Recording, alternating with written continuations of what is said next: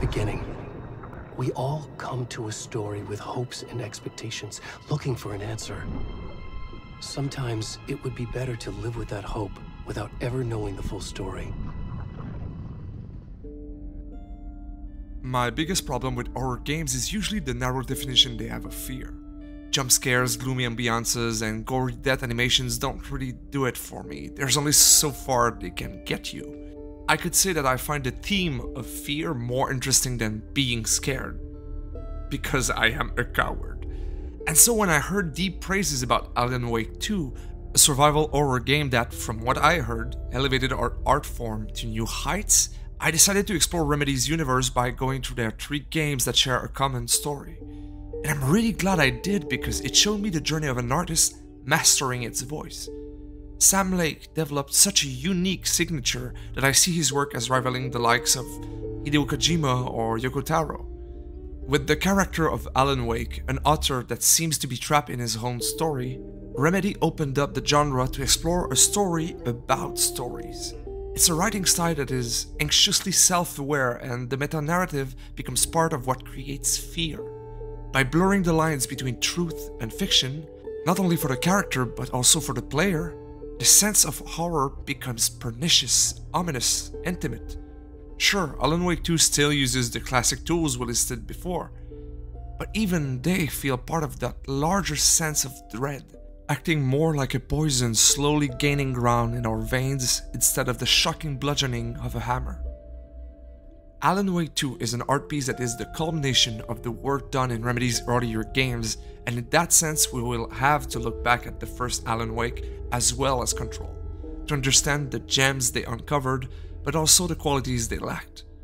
And that way we will truly be able to grasp the genius of that last opus, how they found a way to push their art further and truly touch a deeper notion of horror through the meta-narration. How they managed to create a story about stories. I'm losing myself. I have to fight it. I have to remember. The clicker. The light switch. I lost it, but I have the lamp now. Remedy's universe is singular in the way it merged together many inspirations from the horror catalog. The first Alan Wake somehow feels like a blend of old authors like Edgar Allan Poe or Guy de Maupassant mixed with an aesthetic from the 2000s horror movies. It's more of a personal story, while Control is way more about world building. It draws from the otherworldly and esoteric conceptualization of Lovecraft, but also the way shows like X-Files created this governmental counterbalance to the supernatural forces of this world. Alan Wake is Remedy's world at the micro scale, and Control is more about the macro. And in that sense, Remedy's universe shares a quality with the MCU, where one world gets to be explored through different tones and perspectives. It's really compelling, and each game builds upon the last. But no matter the angle, the studio always builds on mystery to create their stories. And they often do it by blurring the lines between reality and fiction, the mundane and the cosmic, the obvious and the obscure. The first Alan Wake uses the classic horror trope of the protagonist who doesn't know if he is crazy or not. As the adventure goes on, you keep finding pages of a manuscript you apparently wrote, but from which you have no memory. Sometimes it retells in disarming detail something you just went through, and other times it describes what is about to happen. It could be cliché, but the writing and narration are actually at the top of their game. They really fit the tone, they add a literary sensibility that elevates the experience. So it's a video game, but it draws from literature, already blending the two. But on top of that, there's another stylistic choice that Remedy uses that's really interesting. They have a couple of TVs playing old sci-fi horror shows a la Twilight Zone. They are just running the shows, nothing forces you to look at it or to listen. It's not a cutscene or even directly related to the plot. And what's really interesting is that it's actually shot. It's a live-action short movie they made and that put into the game, adding another layer of artistic language. It really adds the feeling of not quite being in a real world. It's weird, it's out of place. It's like the horror version of the feeling you had when you were a kid and you ran into your teacher outside of school. It's both familiar and yet completely incongruous. Throw in some mythological references to Thor and Odin, and you could even add old tales and folklore to the index. Alan Wake seemed to draw from everything that touched Sam Lake's sensibility. And this way of presenting his game was only in its infancy in the first Alan Wake. It's imperfect, it has unimpressive gameplay, but even then Remedy's ability to create powerful moments and images, one you wouldn't see from any other studio, was already quite strong. Control took that and really pushed it a step further. The presentation of its world is astounding. The meeting between the cold, brutalist governmental building and the Lovecraftian architectural experience is simply one of the best art direction I've ever seen. Everything is a concept or an idea. Your weapon, a shape-shifting supernatural gun, is in fact Excalibur, just its incarnation in our era. The world is about these incarnated ideas and feelings, like the place where the game is set in, the headquarters of the Federal Bureau of Control, the oldest house. A never-moving and changing building that reminds us of the house in the Order of the Phoenix, mixed with the requirement room. It's somewhat alive, it has a consciousness of its own, and it's not bound by any sense of geometry. And Control also used a lot of live-action cinematography, sometimes for small video productions, other times as overlaid images difficult to discern, which leaves an impression of something not being quite right due to its superposition with a 3D modeled world. The general feeling of the place and the events of the game are magical but treated as just another day at a government job by the characters.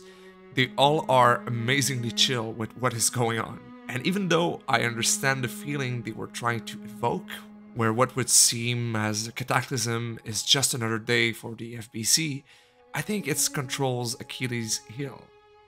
Characters, including our protagonists, lack substance. They don't seem to feel that much. They are just a little bit offbeat to add to the aura of uneasiness and mystery, but by overdoing it a little, I think Remedy missed the mark. The contrast with the first Alan Wake is pretty clear there. Control's gameplay is really compelling and the world building is at the forefront, but it lacked the charm and flair of the more intimate and character-centric experience that was Alan Wake. We could say one was more about the lore, while the other was more about the story. And so, with Alan Wake 2, they wielded those two elements fully. Both games served as building blocks upon which they could begin their story, but also as experiments that clearly got Remedy to master its voice. Sam Lake had been toying with groundbreaking ideas for decades now, and it was time for him to show off just how great of an artist he was.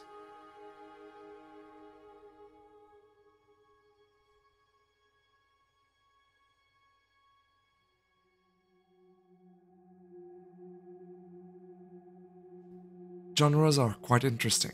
They are a categorization of experiences, a way for us to draw the frontiers of a certain style. It carries certain expectations, some things we could almost call rules. It's tropes and themes. You don't go see a rom-com without expecting it to talk about love and without a first date that doesn't go as planned. And you don't expect a horror game not to be about fear and not to include a jump scare or 2 or 8. But then the more genre is explored, the more some of the conventions become routine, which can be good or bad. Sometimes it loses its charm because you've seen the normal-looking person who ends up being a zombie when you get closer, classic just a bit too much. Other times, these expectations can be tools. An innocent-looking empty hallway feels oppressive in a horror game if you think it is a horror game.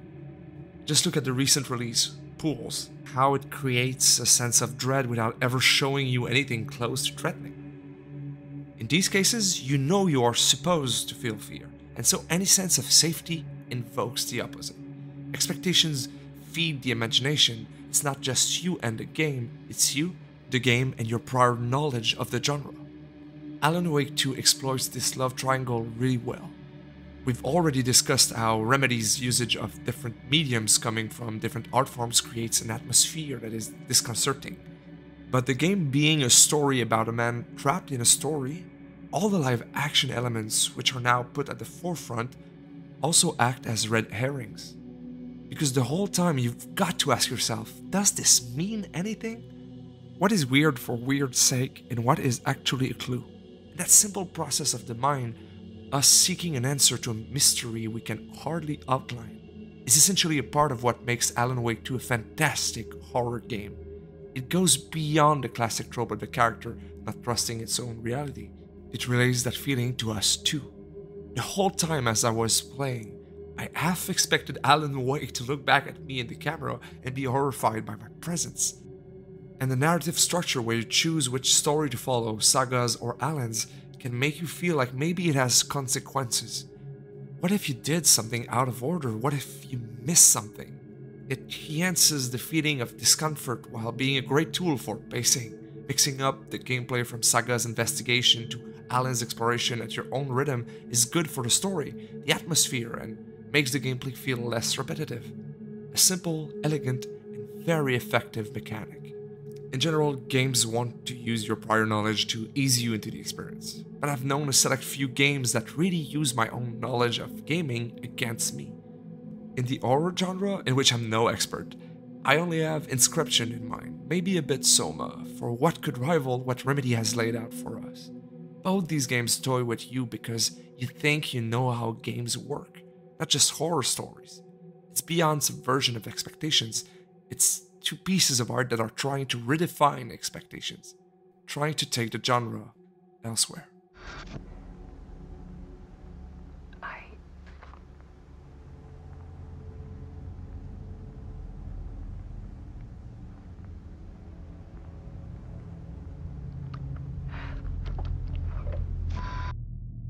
But what really did it for me, what convinced me of doing this video, was the ending of the game.